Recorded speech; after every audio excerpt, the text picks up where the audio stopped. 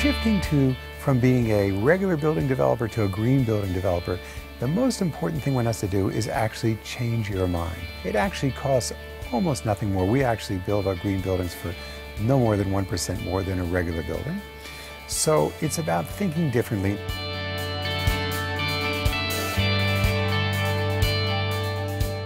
Green housing is housing that has been designed and is being operated in a way so as to reduce its environmental impact on both the residents who live in the buildings and in the larger environment. It means efficient use of resources, energy efficient in terms of its operation. It means efficient use of land, that it's part of a neighborhood that's walkable, and that means that it's not just the structure that's efficient, but the whole lifestyle supports transit and walking and healthy living in an urban context. We believe that green buildings are fundamentally better buildings, and they use resources more efficiently.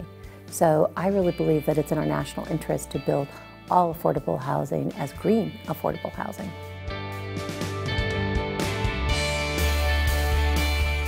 Well, I like to say the greenest thing about our building is the subway. We're across the street from the subway station. That's the greenest thing you could possibly do.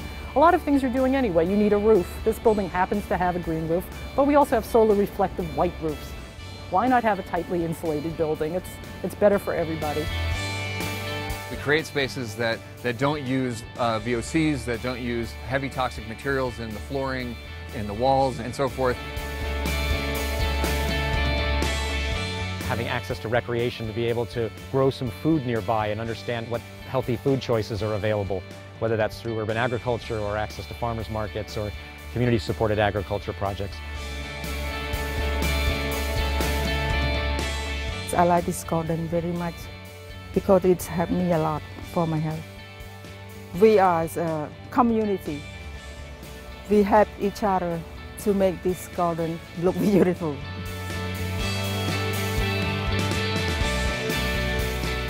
There are so many things you can do that are cheap or free, or you would have need to do anyway.